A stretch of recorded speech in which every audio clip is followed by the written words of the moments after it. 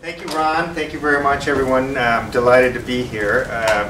You know, with a title like Get Stimulated, I thought about just punting, and we could just go down to the bar, you know, and get stimulated, and this would be a huge success. And you'll be talking about it for weeks and months to come. But I understand we'll be doing that in about an hour, so I'm going to indulge you with our perspectives of stimulus without alcohol or some other kind of chemical substance to induce your creative. So, sorry to disappoint you, but you'll just have to hold on.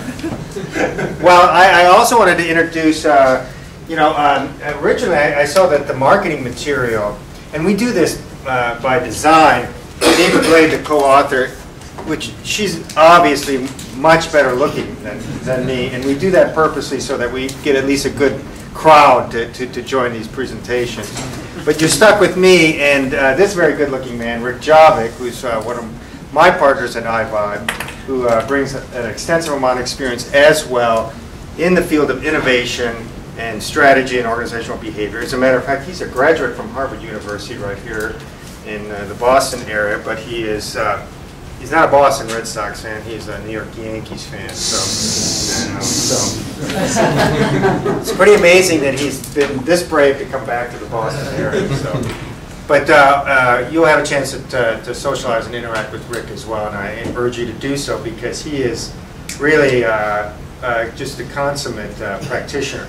And that's kind of our point of view with innovation. Thank you, Ron, for that great introduction. We do try to make the work that we do very accessible. There are a lot of people in our profession, consultants and authors, who like to make it very complex or complicated.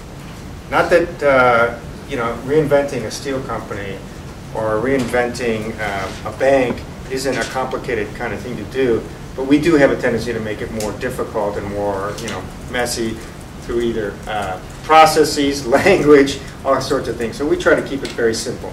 And that way you can see for yourself that it's something that you can adopt into your own work ethic, your own frame of mind, your own way of consulting to and working in organizations that all of you are either a part of or aspire to do. So hopefully you'll have a chance to you know, dive more into some of the literature. So, you ready to get stimulated? Yes. All right. Woohoo!